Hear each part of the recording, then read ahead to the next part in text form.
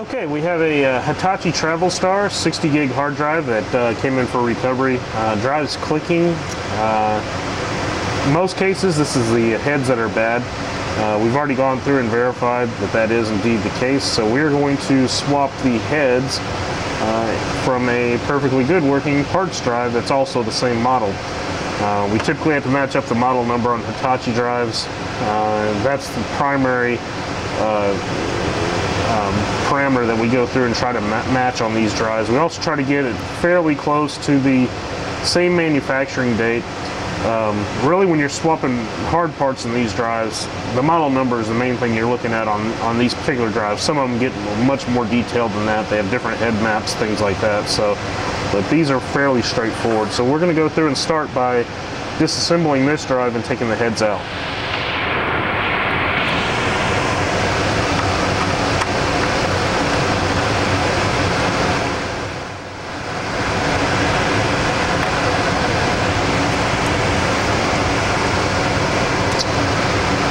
Okay, this is a two-platter drive, so there's actually two hard disk platters in here, and there are 4 heads.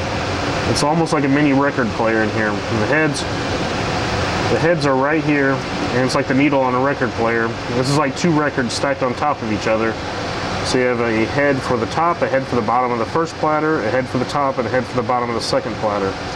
So these are fairly tricky. You got to make sure that the heads don't touch, for one thing, whenever you go through and remove them and then reinstall them. So we'll go ahead and continue with the disassembly.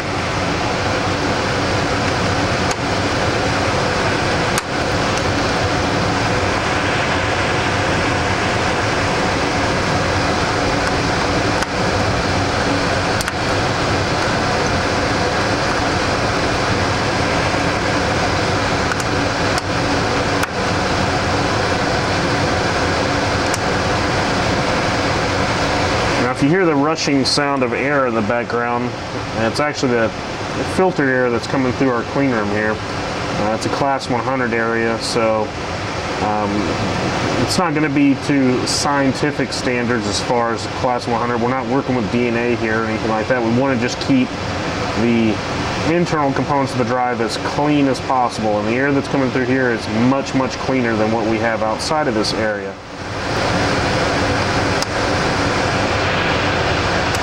You have to be extremely careful when removing components inside of these drives.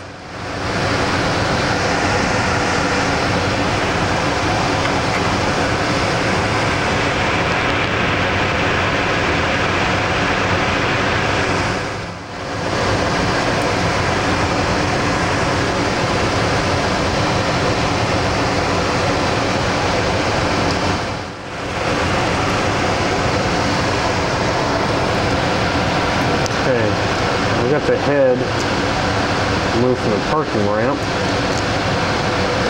These are the old heads, so I'm not as careful with them as I will be with the other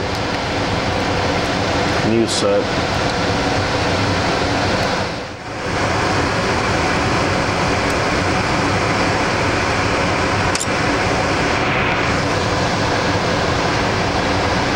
Okay, and we have the heads removed. And like I said, these are the bad set here. And we'll go ahead and set all this to the side for right now. Alright, now we're done with the first drive. We've removed the heads from the original drive, and it's ready to receive the new heads now. So what we have to do is basically repeat the process with the parts drive. We were careful with the first drive, the original one that's damaged, but we really want to be careful with this one, because this is what's going to make or break our recovery. You know, we have a couple more of these, but we definitely don't like going through these any more than we have to. A lot of times we can reuse these components on another recovery if we need to. And that's one thing our company doesn't do, is we do not charge for parts. Some companies may charge you for recovery, plus they go through and recover, you know, may charge you for labor, they may charge you for whatever parts that are needed. And these parts aren't cheap. You know, a lot of times you may see hard drives like this on eBay and stuff like that, and you think, oh, well, this is an easy business to get into. I can get a hard drive for $30. Sometimes that's the case, but when you get into some of the bigger drives or drives where you really have to find the specific match, and I mean some of these get really detailed, then you have to go to a supplier a lot of times if you don't have what you need in stock. And you can sometimes spend as much as anywhere from $200 to $400 for a parts drive, pretty easy.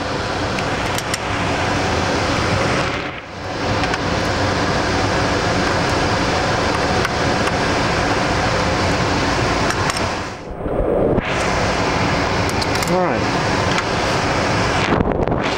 And again, we just repeat the process.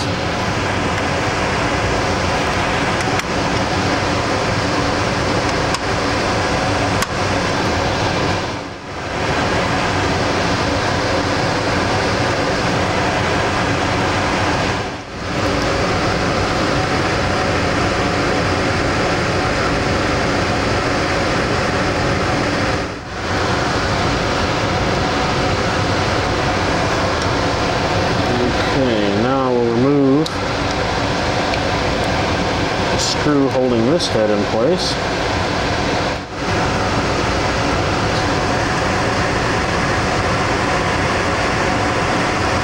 Take these heads out.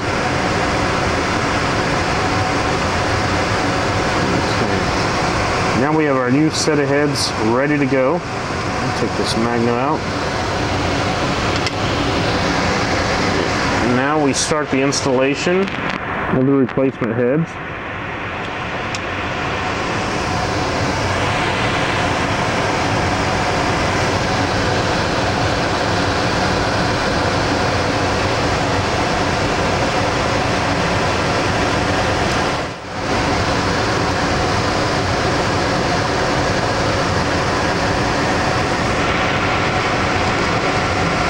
Reinstall the parking ramp.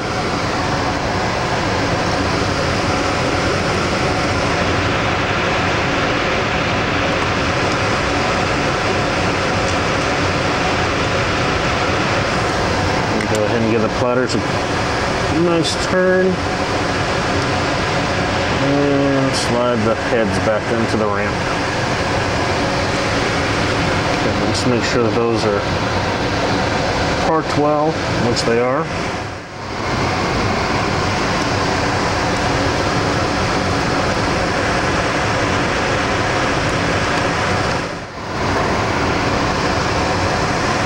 Okay, and we will go through, install the magnet. Basically just doing everything in exact opposite order that we did before, originally when we did this. Set this up a little bit so it fits into its slot. There.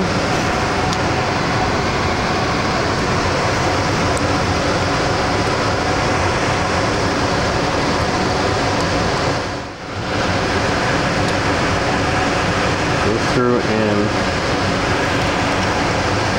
reset the case cover. I'm not going to put all the screws in this particular type of drive. You don't even, it's not really necessary on these drives. Some of them it is. But in this particular case though, this will be all we need to do just to go through and test the drive and see if we can go through and start imaging. Okay, we have our drive hooked up to our imaging station. We've already swapped the heads out. We're now going to start the imaging process. We'll start by going through and powering up the drive, making sure there's no issues there. Drive powered up normally. We'll go through and see if it detects, which it does. That's a good sign. That means our heads are at least working to the point where it allows the drive to calibrate. We can go through now and start attempting to image the drive. And as the configuration data loads onto the destination, it looks like the drive is imaging. So that is a successful head swap. Now we'll go through and complete this process, and then we will be able to go through and recover the data from here forward.